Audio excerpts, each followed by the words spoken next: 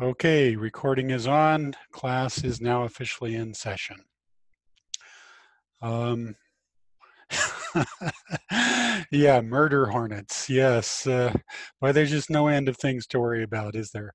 Skylar says he can't hear. Or I'm Sky. I mean, Sky says he can't hear. The rest of you guys can hear me okay? I mean, yeah. Okay, Sky, I don't know what to tell you. Everybody else is hearing fine. Um, okay, so let's get on with the class here. Okay, so first off, everybody needs to know that there will not be any class on Friday. So yay. We're pretty much winding down now. We've covered all of the new material that uh, that I plan to teach. I mean, had we been at school, oh, there is so much we would have done differently, guys. I mean, this class is intended to be a hands-on class. And so there was so much stuff I wanted you to do with electronics, where you actually get out voltmeters and measure things and build actual burglar devices, um, and just and with machines. I've got lots of cool stuff in my lab where we could have made really interesting machines, but what you gonna do? Coronavirus and now the murder hornets. What can you do? Okay, so no class on Friday, and then there will be a homework assignment that'll be due on Monday. We've already talked pretty much about what it is, but I'm going to fill in a couple of the details that we didn't talk about last time. But before we do that, let's talk about last night's quiz, or last time's quiz. All right, so this was just to make sure that you guys are good with calculating IMAs. All right, so for the ramp here, pretty obviously, okay, the distance your hand moves divided by the distance that your hand would have moved had you not used the machine. So 5 divided by 2 is 2.5. Okay. Now this one here is a wheel and axle. It's kind of hard to tell from the picture that that's what it is, but that center brown one, that's the axle, and then the bigger one is the wheel. Okay. All right, so take the ratio of the two. Now some of you may be wondering, why did I tell you what the effort force was? Why did I tell you that the effort force was 32 pounds? And why does it say minus? I never noticed that before. Huh. Okay, that minus sign was intended to be an equals. Okay, so why would I do that? Well, to purposely throw you off. I know from experience in the past that a lot of students, they think that, well, if the teacher gave us the number as part of the problem, then he must expect us to use the number somewhere. And I mean, I see that all the time. Get used to it. No, I mean, I will purposely throw in numbers that are just what we call red herrings. Have you heard that term? Okay, it's there just to throw you off. It's there just so that I can ensure that you can look at a flood of information, some of which is useful, some of which is not, and figure out what is the useful stuff, and then ignore all the stuff that's not useful. You're going to see that's going to happen a lot to you, especially when you take the ACT exam. You guys are just ninth graders, so you've got a little while yet before you have to take that one. But that's one thing they love to do in the ACT exam, is they give you this big paragraph containing a whole lot of information, some of which is essential to answer the problem, but a lot of it has nothing to do with the problem. Okay, so let's move on. All right, so we got a pulley system here. I want to know what the IMA is. All right, so what you do is you either draw the line or the box, whichever way. Count the ropes. And so the IMA there works out to be 4. Now, some of you hopefully recognize that it would be more correct to say that the IMA is a -4.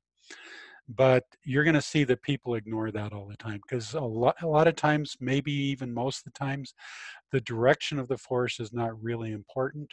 The only thing that's important is the absolute value of the IMA. So quite often people will just go with the absolute value, but there are occasions where it is important to put in the minus sign, and so in that case we'll put it in, but don't be surprised if we don't always. Okay, so question number 4 was just to make sure that you guys understood what was due today. And apparently some of you did not get the message. Okay, so let's talk about this one. So what was due today was drawings of 3 simple machines that you could put in your Rube Goldberg machine together with the IMAs that you calculated. Notice that last part, together with the IMAs that you calculated. A few of you, when I looked at the homework that you submitted, you had drawings of the machines, but you had not calculated the IMAs. That was an important part of it, calculating the IMAs. Now, one of you did not include drawings. One of you included photographs, which wasn't really what I asked for. I mean, I gave you credit, but I really intended for drawings for a couple of reasons. One is I want you guys to get experience at engineering drawing. That we spent a lot of time in this class talking about how to do engineering drawings properly, or at least sketches. And a photograph, some people say, well, a photograph is better than the drawing, isn't it? And to which I say, sometimes it's not. In fact, quite often a drawing is actually better than a photograph, because the photograph includes everything that that's sitting on the table. Say you've got one thing on the table you want to take a picture of, but there's a whole bunch of other stuff around it. And so when I look at the drawing, it's sometimes hard to tell what's the important part and what's not. So with a drawing, what you can do is you can include only the stuff that's important, and you leave out all that background stuff that's irrelevant. So there are a lot of times when drawings are actually better than photographs. Okay. And also I didn't ask you to give me the entire Rube Goldberg machine. I only wanted the 3 elements. One of you gave me a drawing of the entire Rube Goldberg machine, which was okay, but I really only wanted the 3 that you could calculate the IMAs for. Okay, so I don't know, nobody mentioned anything about the secret word being wrong. Okay, the secret word was actually GERB with a B, not GERP with a P. So that was a mistake on my part. Now I'm not going to wear the wig because of it. Yes, it was GERB, right? So I'm not going to wear the wig because of this mistake, because the wig is only for math and physics errors. Okay, but this is a good learning opportunity. I mean, everything's a learning opportunity, right? So let's suppose that you're taking some standardized test, and you work out what you think the answer is, and you look at the choice of answers that you have to pick from, and none of them is exactly right. What do you do? I mean, this happens a lot. What do you do? Okay, well, go with the answer that's the least wrong. Okay. Okay, so Danny, you say the most accurate, yeah, or in this case, the least wrong. Okay, so GERP with a P, that's the closest to being the right one, so go with it. Now, on the ACT exam and other really big, important exams like that, it's pretty much unheard of that they make mistakes where one of the answers isn't the right answer. I mean, I've never heard that happen in the ACT. But the state of Utah makes standardized tests. In fact, one of them is a test that you guys would have taken if it weren't for the coronavirus shutdown. The state of Utah has a multiple choice test that you would have had to take. And it's a test that somebody in the State Office of Education made up. And there are mistakes in that test. There are questions on that test where I look at that question and I think to myself, well, what was this guy smoking when he made up the test? Because none of the answers are really right. But one of them is the least wrong. Okay, so that's clearly the one that they want you to go with. But technically, there are a couple questions on that test when I looked at it last year and I said, none of them is right. I can see that this is the one that he wants, but even that one has a mistake. That one's not completely right. So get used to it. There's a skill to taking multiple choice tests, and you guys, you need to know it. Okay, let's see, I guess that was it, right? Okay, so now let's talk about the homework that you guys submitted. So first thing is as of about 1 hour ago when I checked most recently, I found that at least half of you had not yet submitted the homework. Now, maybe in the last hour you guys quickly submitted them. I hope that's the case, but it's not a good idea to leave things for the last minute like that. I was definitely concerned with 1 hour before the deadline and only about half of you had submitted it. Got me worried. So finger wag, okay? But as long as you got it in before the deadline, okay, I can't argue with that. Okay, so let's look at a couple of them here. I hope you guys don't mind if I put up some of your work. Okay, so here is one, and Luke, I'm going to go ahead and name you here. I don't see anything embarrassing about what you did here. Okay, so what we've got is he's got 3 machines here. So let's go with number 3 first. Okay. All right, so, and there's a reason why I'm going in this order. Okay, so his third machine here was a first class lever. So he's got the string there, and then the string gets pulled out, causing the lever to tilt up, and then the ball rolls down. And so he's calculated that the IMA here is 3. Okay. All right, so we've got, now he doesn't say what it is that's going to be pushing down on here. And okay, I'm not going to worry about that right now. But in the homework that you're going to do for tonight, which will be due next Monday, I do need to see the entire sequence. I do need to know what it is that's going to be pushing down on here. But for tonight, that's fine. Okay, so some mystery thing is going to be pushing down on this, but it's not going to be able to push down because there's a string here that's holding something which he didn't describe in detail, a pin or something, I don't know. Something is preventing the lever from flipping up. And so then something is going to happen in his Rube Goldberg machine that's going to cause the string to get pulled out, which will then allow this effort force to do its job. It was a counterweight. Okay, the pushing force is gravity. Okay, good. All right, and so then once this thing lifts up, then the ball is going to roll down and activate something else. Okay, so this is exactly the kind of thing that I was hoping for today.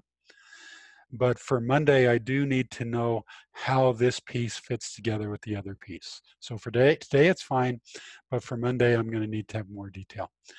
Okay, for number 2 here, he's got some pulley that's going to redirect the string.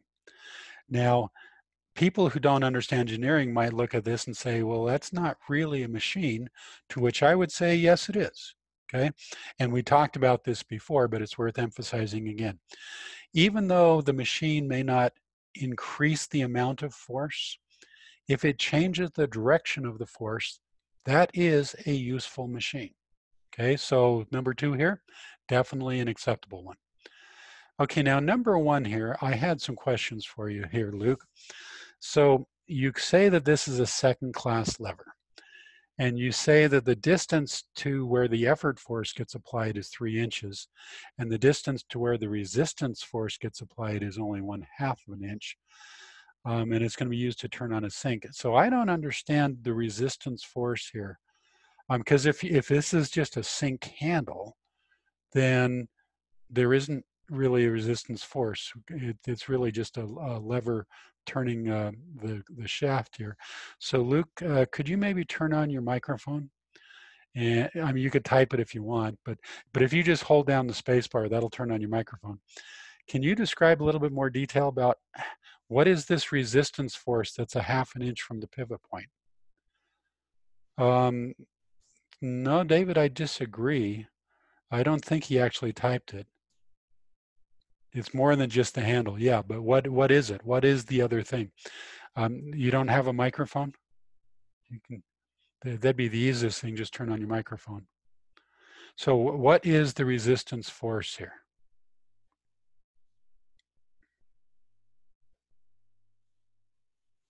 I'm guessing you don't, so Luke, give me a yes or no. Do you have a microphone that you can turn on? The resistance is the handle. Yeah, but what is it? Oh, you have no microphone. Okay. All right. So, all right, Luke, I won't press this too much, but I don't understand the way you've got it drawn here. You make it look as if there is something that is 1/2 of an inch away from the pivot point. And I don't understand what that thing is, but tell you what, I'm not gonna sweat it too much. Okay, so here's Luke's, or that was Luke's. Okay, so this next one here is Eve's. So Eve has given us 3 different machines that she's going to use. One of them, it looks like, is a book. And in fact, she even told us what the title of the book is, I guess. Okay, so now I don't understand how the book is going to fit with the rest of the Rube Goldberg machine, but I didn't ask for that, so no problem. But for Monday's homework, I do need to know that. Okay, I do need to know what it is that's going to hit the book and where is it going to hit, and when the book tilts, I need to know how that fits. So this is very important. I need for Monday's homework. Not only do I need each of the individual pieces, but I need to know how the pieces are going to fit together. Okay, so like I said before, for tonight's homework, what you've got here is perfectly fine. But for Monday's homework, I need to see how the pieces fit with everything else. Okay, this one here, I believe this one was Kaya's. Correct me if I'm wrong there, Kaya, but I believe this is yours. Okay, so it looks like she's got some kind of a paddle wheel, which is very similar to the example that I used.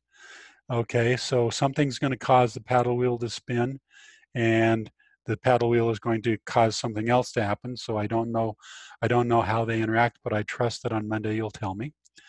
And then we've got a rope here that's pulling something else. So it's kind of like the one that Luke had, where the machine is just redirecting the force, not increasing it, which is okay. That's for a valid machine. Okay, and then over here we've got some sort of a lever. So we've got a force way out here at the end of the lever and some other thing over here at the middle of the lever. Actually, since she says that the IMA is 1/2, what that tells me is that the input force must be acting right here at the halfway point, and the output force is acting out at the end. Okay. All right. So I'll be very curious to see how those pieces fit with the rest of your Rube Goldberg machine. Okay, this one here is Mason's. And again, kind of similar type things. It looks like we've got a pulley that's just going to redirect the force. We've got a ramp here, which I don't know how the ramp is going to interact with the rest of it, but I'm trusting I'll find out on Monday. Now this one here, Mason, let's see, is Mason online right now?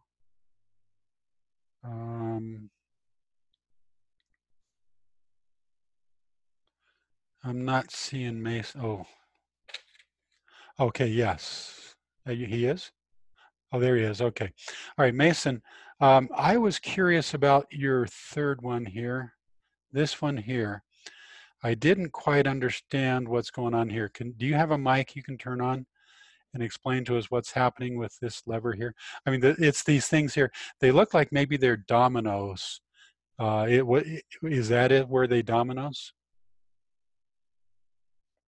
Oh, okay, Mason doesn't have a mic either. So my guess here is that we've got a domino that falls over, that pushes the lever down, which then comes up, which causes another domino to fall over. So is my guess correct here, Mason? Is that okay? All right. Okay, that's what I guessed, but I wasn't completely sure. Okay, all right, interesting. Going to be very interested to see how that works. Okay, now Simon, you were the one that didn't submit drawings. You submitted photographs. So I gave you a pass here. I'll give you credit. But for Monday, please do drawings. I want to see that. And actually, is Simon even online here? Not seeing, no. Okay, I don't see Simon online.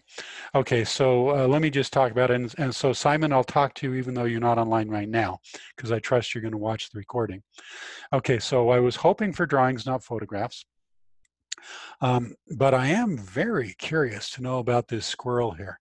It looks as though the squirrel has some sort of a movable tail.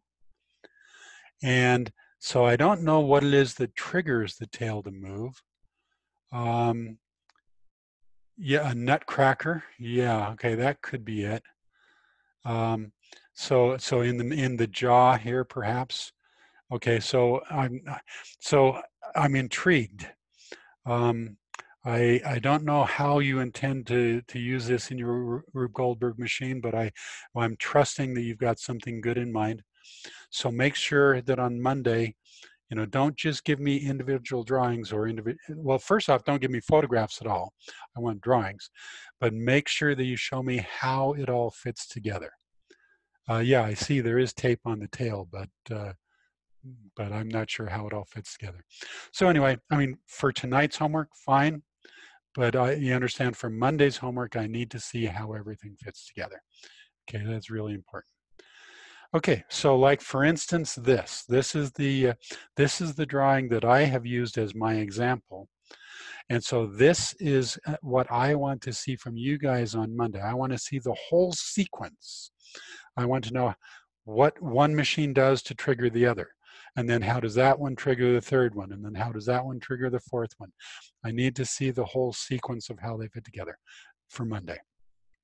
And for the ones where you can calculate IMAs, I want you to go ahead and calculate the IMAs. And it's okay if the machines that you submitted as part of tonight's homework, if when you put it all together, you kind of change your mind and you say, well, yeah, I was originally thinking of doing this, but now that I've spent more time on it, I've decided I'm not going to do that one. I'm going to do this other one instead. That's okay. That happens. Remember, as part of the engineering design process is you have a prototype. You have something in your mind that you're planning to do. But then as you get into building the prototype and testing the prototype, you realize that your initial ideas aren't going to work out quite as well as you thought. You need to modify it. That's okay. That's part of the engineering design process. So I have no problem if things turn out to be a little bit different. But I do need to know in your final project, once you've worked out all the kinks and everything, I do need at least 3 of your elements. I need you to calculate the IMAs for those and include those. Okay, well, that's pretty much it for today. So let me fill in the missing details of what we did not talk about last time. Okay, so last time I told you that your Rube Goldberg machine has to have at least the 3 elements in it where you can calculate the IMAs, and it does need to have some additional ones as well. So I didn't tell you how many. Okay, so today I'm going to tell you that. So there need to be at least 8 different elements, and when I say elements, here, let me go back up here. Okay, so in my example here, each of the things that I call an element, it's got a letter here. Okay, so the first element is just the alarm clock that vibrates so much that it causes the table to shake. That is an element. Okay, and then the next element is you've got a ball or something sitting on the edge of the table. So when the table shakes, it causes the ball to fall off the table. That is a separate element. So there's 2 elements. Okay, the ball falls onto the wheel, causing the wheel to turn. That is a third element, and then so forth and so on. So you see there, each one of those is an element. So in your Rube Goldberg machine, you need to have at least 8 elements. You can have more if you want, and I will give extra credit if you do have more, or if the 8 elements that you use are really complicated. Basically, my criteria is if you make me say, wow. Okay, so there's a couple ways you could say wow. One is by having more than 8 elements, and the other one is by having 8 really cool elements. Either way would be acceptable. If you can make me say wow, I'll give extra credit, and we'll talk more about the extra credit. But okay, so at least 8 elements. 3 of the elements need to be ones for which you can calculate IMAs. The other ones, it's okay if you don't calculate an IMA. In fact, let's go back up here to my example again. The alarm clock shaking the table. How are you going to calculate an IMA for that? I mean, you really can't. okay? All right, so it's acceptable to include even though you can't really calculate the IMA. Okay, same thing with the cup falling over. Okay, the cup falls over and the little ball rolls out. How do you calculate an IMA for that? You know, all right, so it's acceptable to use, okay, even though you can't you calculate an IMA for it. But 3 of the ones need to be ones that you can calculate an IMA. Okay, so what I need to see for Monday is drawings. And Simon, I do want drawings, not photographs. Okay, and so I want you to upload that to Canvas by Monday. All right. Now, you do not need to have your Rube Goldberg machine built by Monday. I mean, the sooner you start on it, the better. If you have it done by Monday, fine. Then that means that you can relax next week. Okay, but it's not required to have it built by Monday. All I want by Monday is the drawings. And now the deadline for having it built is the Monday after next. So May 18th, that's when I need to have the thing built. And I need a video of it working. But that's not until May 18th. Okay. All right, now extra credit. Okay, so like I said before, I will give extra credit if you can make me say wow. But I am putting an upper limit on it because I don't want you putting in hours and hours and hours and hours and hours and hours. It's not worth it. So I'm only going to give you 10% as the upper limit of extra credit. So the whole thing is going to be worth 100 points. So that means that if you do a really good job and if I say wow, then I could give you 110 points out of a possible 100. Okay, but I'm not going to give you more than that. So don't go spending hundreds and hundreds of hours designing something thinking that I'll give you 200 points out of possible 100 because it ain't going to happen. Okay, well, that's pretty much it for today. Don't forget to take the daily quiz, which will be posted later this afternoon. It takes me a little while to process the video. So, are there any questions? Do you understand what tonight's homework is? And do you understand what the ultimate goal is? Okay, so I'm seeing no, and I'm presuming that no refers to the whether you have any questions. So Van is reminding us we haven't done the secret word. So Van, would you like to be the one that picks the secret word for today? Okay, noise. Okay, Van wants to go with weird. Okay, all right. So weird will be the secret word for today. Okay, all right. And so Don's is asking, is the paddle wheel a lever or a wheel and axle or both? And the answer to that one is it's more of a lever. The wheel and axle would be if the paddle wheel had a little knob or nub or whatever you want to call it at the center of the wheel, and you had something attached to that nub, then it would be a wheel and axle. But in my example, the paddle, in fact, let's go up here. Okay, so in my example right here, the input force is acting out here at the very edge of the wheel. And then the output force is when something at the edge of the wheel knocks over the cup. So it is definitely not, let me go back, it is definitely not acting as a wheel and axle there. It's acting just as a lever. Now, if you wanted to take something, let's say that you had a piece of string and you tied the piece of string to the spoke here so that the output force is acting at a different distance from the pivot point than the input was, then you could make a case that it's kind of sort of a wheel and axle at that point. But the way it's done right here, I would say the answer to your question, Don's, is no. That would not be a wheel and axle. Okay, I think that we have covered everything we need to cover. So let me do the countdown here. Any questions? Going once. Going twice. Sold.